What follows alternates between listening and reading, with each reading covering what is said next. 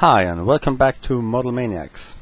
Today we're going to do a product review, and in this case it's a diorama accessory in form of a brick road, and it comes from a company and producer named Great North Roads, and the article number for this is RCM001. It's a piece of a road with a sidewalk on it. I don't know if you can see it.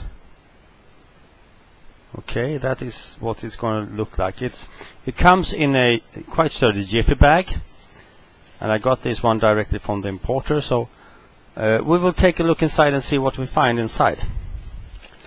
If we open it like this and we put it out, we find a quite nice road. And this road is made from plaster of Paris, but this is the dental type. The dental plaster that the dentists are using, because that is much harder and more durable, and you can paint directly on this one. You don't have to prime it or anything. It won't soak up your paint. It has no bubbles. I can see no bubbles inside it, and the casting is absolutely perfect. Actually, the rendition of the bricks are perfect. As you can see, the side bricks here, they are a little damaged, and that's superbly done actually. Great North Roads are a little company, and they are exclusive in making diorama sets and accessories for that, and they are quite outstanding in doing this. As you can see, if I tilt it here in the light, you can see the texture of the brick also.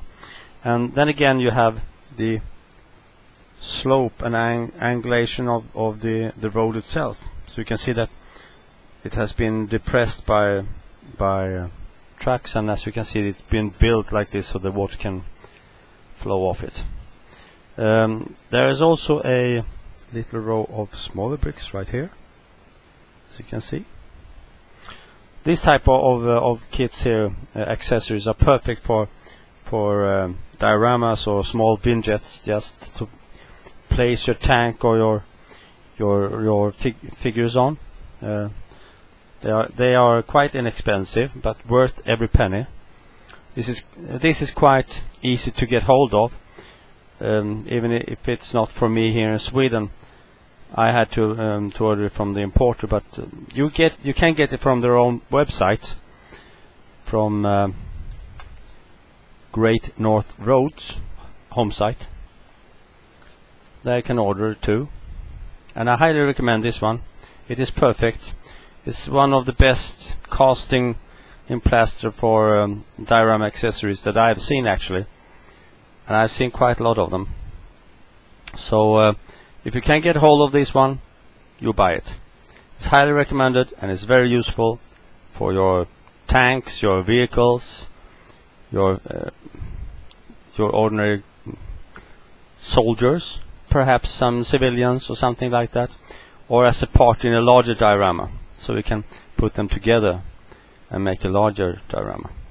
Well, that's all for today. Stay tuned for more updates, tips and tricks from Model Maniacs. Have a nice day.